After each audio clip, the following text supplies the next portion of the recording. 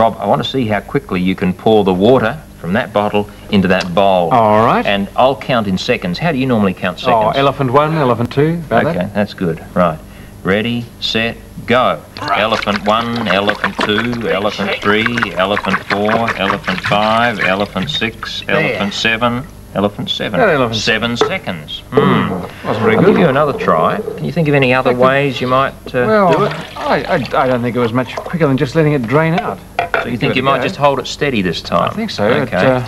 I shook it, but it didn't seem to do much good. You think it slowed down when you started shaking? Well, it seemed to... I don't know. Let's try. All right, let's try the steady method this time. Once again, we'll time Rob. Ready, set, go. Elephant 1, elephant 2, elephant 3, elephant 4, elephant 5, elephant 6, elephant 7, elephant 8, elephant... About 8.5. Yeah, a little bit better with shaking, but not much. Yes, I think I can do it quite a bit faster.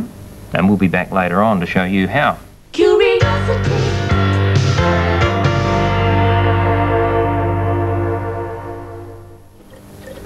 Now, the water just drained from that bottle in 8.5 seconds. Yes. And by shaking I got it out in 7, and you reckon you can do better? I think so.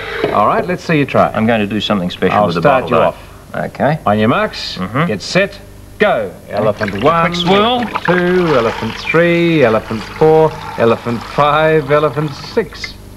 Yes, Just beat you. a lot better. I made it swirl, and of course it spiraled around. Just went out like quickly. going out through the bath plug. Right, because it let air back up into the bottle. A very natural way of draining. Amazing. Try it on your friends.